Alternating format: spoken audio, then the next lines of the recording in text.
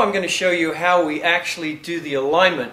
As you probably know, we want to move the sensors inside the body so that when the golfer turns, we don't get the ellipse effect and the actual sensor turning on the back. We want the sensor to be as if it is inside the body, so it gets the true center of the rotation of the shoulders and the rotation of the hips.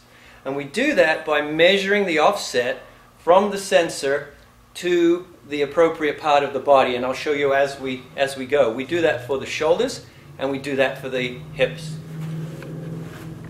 So I place one side of the triangle or the set square on the sensor, making sure that this line is perpendicular.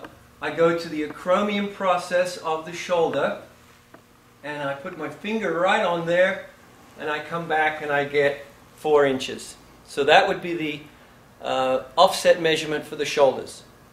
Now I do the same measurement for the hips. If you lift your elbow up a bit, come down here. I want the center of rotation of the hip. So I pick the point where the greater trochanter, at the top of the greater trochanter, which is the thigh bone, top of the thigh bone, put the triangle or the set square on the sensor, push it in, and then place my finger right where I want it to be, and I get 5.5.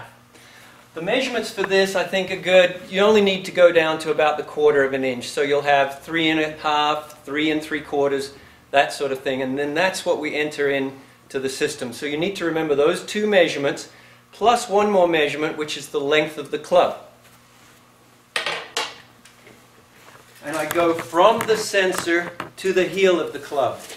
So I simply put the tape measure in the middle of the sensor. That's good. Put your finger on it, thank you. And then go all the way down and I get 33.5.